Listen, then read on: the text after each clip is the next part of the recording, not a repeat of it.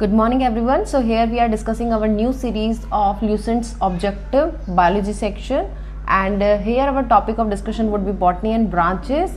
So let's start. These are my credentials. Question number 21. Agrostology is the study of option A seed of oil, option B crop, option C grass, option D fruits. तो देखिए agrostology, देखो सबसे पहले अगर हम agarose की बात करें तो ये कहाँ से लिया गया वर्ड है, ये है ग्रीक भाषा का वर्ड जिसका मतलब होता है जैसे कि एग्रोस्टिस, राइट। एग्रोस्टिस का क्या मतलब होता है ग्रीक भाषा में, ग्रीक लैंग्वेज में एग्रोस्टिस का मतलब होता है अ टाइप ऑफ ग्रास, यानी कि and a type of grass, यानी ग्रास की बात हो रही है। एंड लॉजी मीन्स होता है स्टडी, यू एवरीवन नो। तो एग्रोस्टिस a kind of grass plus logy is a study, तो ग्रास की स्टडी को हम कहते हैं एग्रोस्टोलॉजी। तो यहाँ पर देखिए ऑप्शन सी इज करेक्ट है, राइट। तो एग्रोस्टोलॉजी मीन्स हो गया स्टडी ऑफ ग्रास, राइट। अब आता है आपका spermology is the study of option a seed, option B leaf, option C fruit, option D pollen grain. तो यहाँ पर देखिए स्पर्मोलॉजी की बात हो रही है, दैट मीन सीड की बात हो रही है यहाँ पर, राइट। तो जब भी हम सीड पढ़ेंगे तो that mean we are talking about spermology, right. Seed की मॉर्फोलॉजी, उसका इंटरेक्शन विद द एनवायरनमेंट, ये सारी चीज़ें हम किस में पढ़ते हैं, स्पर्मोलॉजी के अंदर। और ये सीड्स हमें कहाँ से मिलते हैं, एंजियो और जिम्नोस्पर्म, जो प्लांट्स होते हैं, ट्रीज होते हैं, उनसे सीड मिलते हैं, राइट। तो स्पर्मोलॉजी में क्या हो गया, study of seeds, right. Next is question number 23. In pedology, we study about option A disease, option B pollution, option C soil, option D rocket. तो यहाँ पर देखो pedology की बात हो रही है, that means soil के बारे में बात कर रहे हैं हम। pedology होता है study of soil. इसमें हम पढ़ते हैं सॉइल की कंपोजिशन के बारे में, उसके डिस्ट्रीब्यूशन के बारे में और उसके फॉर्मेशन, किस तरीके से सॉइल फॉर्म होती है, ये कहाँ आता है, pedology के अंदर, राइट। अब पीडोलॉजी को आप कंफ्यूज नहीं करना, एक होता है पीडोगॉगी, एक टर्म होती है पीडोगॉगी जिसके अंदर हम कैसे किस तरीके से आर्ट और साइंस ऑफ टीचिंग के बारे में पढ़ते हैं, वो होता है पीडोगॉगी। तो ये पीडोगॉगी नहीं है, ये पीडोलॉजी है, राइट। तो यहाँ पर study of soil. Next question is distribution of plant on the various part of earth. Option A biogeography, option B जूजियोग्राफी, option C phytogeography, option D geography. तो यहाँ पर देखिए डिस्ट्रीब्यूशन ऑफ प्लांट की बात हो रही है, तो वो किसके अंदर आता है, option C is correct. Phytogeography होता है डिस्ट्रीब्यूशन ऑफ प्लांट, जितने भी वैरायटी ऑफ प्लांट है हमारी अर्थ के ऊपर। फाइटो मीन्स हो गया प्लांट, फाइटो देखो ये लिखा है, फाइटो मीन्स हो गया प्लांट, जियोग्राफी यानी कि उसका डिस्ट्रीब्यूशन, जो पैटर्न है डिस्ट्रीब्यूशन, किस तरीके के प्लांट अर्थ पर कहाँ होते हैं, various part of the earth पर डिस्ट्रीब्यूशन ऑफ जो वैरायटी ऑफ प्लांट है वो किस तरीके से डिस्ट्रीब्यूटेड है अर्थ के ऊपर, वो पढ़ते हैं हम फाइटोजियोग्राफी के अंदर, right. Now question number 25. Study of fruit is called, option A spermology, option B anthology, option C pedology, option D हो गया पोमोलॉजी। तो यहाँ पर करेक्ट हो जाएगा आंसर ऑप्शन नंबर डी, यानी कि पोमोलॉजी। पोमोलॉजी क्या है, स्टडी ऑफ फ्रूट। देखो पोमो क्या है, जैसे लैटिन भाषा से लिया गया है पोमो, जैसे यहाँ पर पोमो लिखा है, पोमो प्लस लॉजी। तो पोमो कहाँ से आया है, लैटिन भाषा से आया है। और पोमम का मतलब होता है POMUM, पोमम मतलब होता है लैटिन में फ्रूट्स, राइट। तो फ्रूट्स प्लस लॉजी, फ्रूट्स की स्टडी को क्या बोलेंगे, पोमोलॉजी, राइट। तो यहाँ पर आपको यानी कि जो भी फ्रूट्स होते हैं उनके कल्टिवेशन के बारे में पोमोलॉजी में पढ़ाया जाता है, right. Now question number 26. Study of pollen grain is called, option A pomology, option B पेलेनोलॉजी, option C phycology, option D mycology. तो यहाँ पर देखिए स्टडी ऑफ पॉलन ग्रेन की बात हो रही है, that mean option B is correct, यानी कि पेलिनोलॉजी को हम कहते हैं स्टडी ऑफ पॉलन ग्रेन। और पॉलन ग्रेन्स क्या होते हैं, ये मेल गैमेट्स हैं। क्या है ये, मेल गैमेट्स हैं, जो कि हमें एंजियो और जियोस्पर्म प्लांट से मिलते हैं pollen grain.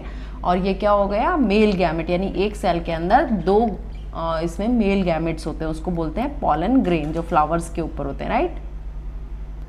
Now question number 27. Study of internal structure of plant. Option A morphology, option B anatomy, option C ecology, option D taxonomy.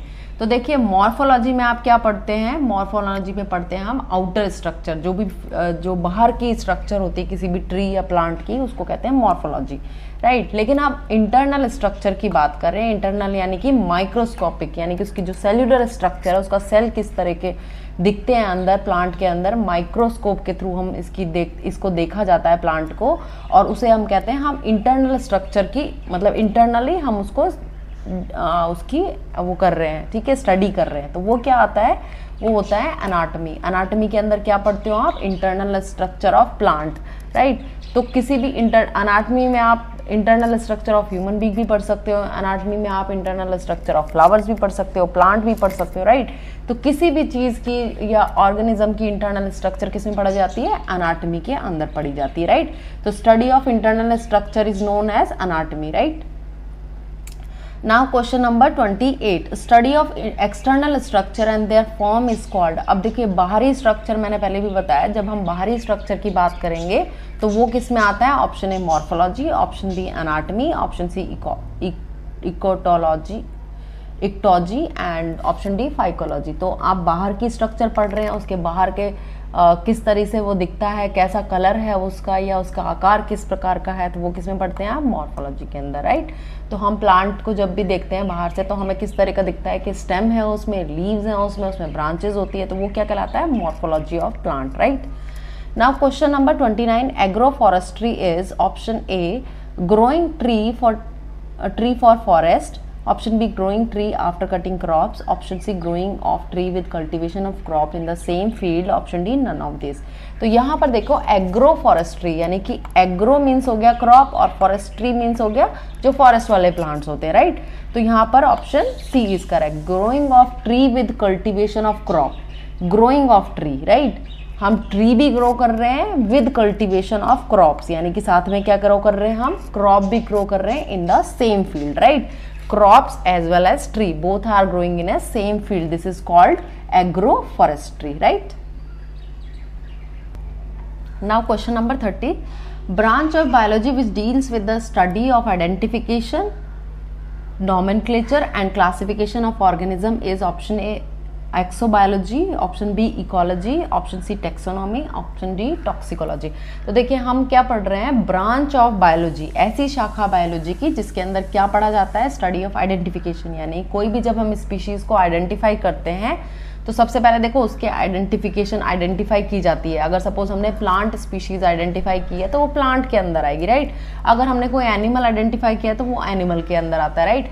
तो उसे फिर नॉमेनक्लेचर किया जाता है, राइट। उसका नॉमेनक्लेचर मतलब उसका नाम रखा जाता है, किससे उसके फीचर्स मिलते हैं तो उस बेसिस पे उसका नाम रखा जाता है, उसकी प्रजाति बताई जाती है, एंड क्लासिफिकेशन ऑफ ऑर्गेनिज्म, और उसका क्लासिफिकेशन किया जाता है। उसके बाद उसको क्लासीफाई करते हैं, हम किस ग्रुप में उसे रखेंगे, राइट।